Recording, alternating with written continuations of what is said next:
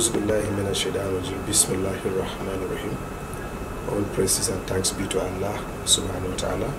Respected brothers and sisters in humanity, children are a special gift to us, and we're enjoying to cherish and care for them by providing good parenting, quality education, and moral upbringing. The future can only be secured if the rights of all children are guaranteed, as they are potentially our leaders for tomorrow.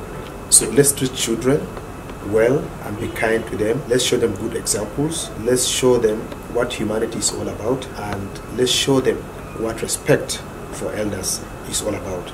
Let's remember, we shall all account for our actions before Allah subhanahu wa ta'ala one day, or on the day of judgment. I refer us to Surah 99, Zalzala, verses 7 and 8, that states that, so whoever does an atom's weight of goodwill will see it, and whoever does an atom's weight of evil will equally see it. So I urge all of us to be good ambassadors, our children, and to be good examples to our children, for the sake of humanity, for the sake of our future, and for the sake of generations yet unborn.